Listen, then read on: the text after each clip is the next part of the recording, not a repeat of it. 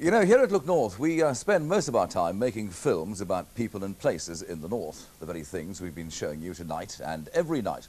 Well, believe it or not, someone once made a film about us making films. And that was Sheila GRABER, probably the North's best-known filmmaker, who's from South Shields. Well, 5 years ago, she gave up her job as an art teacher to concentrate full-time on making animated films, which have now won international acclaim.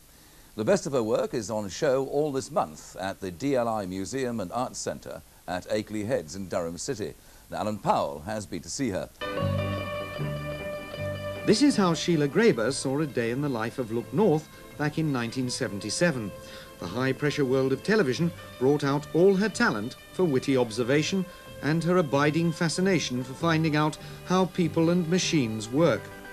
Most of her animated art is aimed at teaching, which is where it all began 15 years ago with the purchase of an 8mm cine camera. Since then, Sheila GRABER's output as a completely self-taught animator has been astonishing, although her original techniques have changed hardly at all.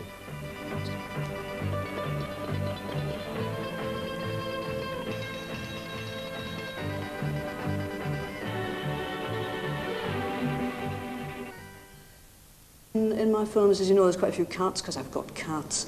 In my films are artists because I taught art. In my films are ships because I live near the Tyne. I think you just bring in things that are around you anyway and weave them in, as it were, into the film. So do you still work basically in the same fairly laborious way that you worked at the beginning? Well, it isn't laborious, really. No, it isn't laborious. It's very easy. I think this whole myth, Disney's not around, so I mean, I love Disney stuff, you know, but whenever anybody says animation, they think, oh, 25 drawings a second, oh, you know, millions of cells, thousands of little dwarfs tracing, painting, filming.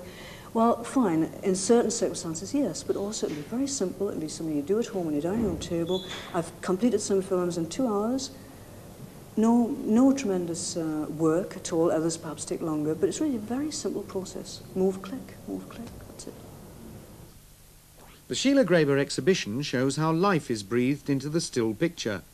It also acknowledges her debt to the great artists of the past: Leonardo, Michelangelo, William Blake, Van Gogh. The mimicry of different styles is the theme of Art Horses, her latest animated film.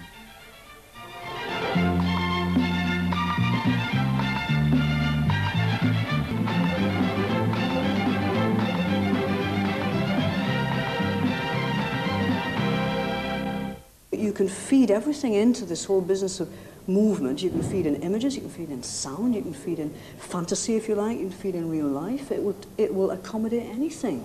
And you can pour these things in, and as they mix up in a way, sometimes quite unexpectedly, and feed back on you and give you another idea. So it's a lovely medium for thinking things up. The magic work of Sheila GRABER, and the exhibition of her work is on all this month at the DLI Museum and Arts Centre at Akeley Heads in Durham.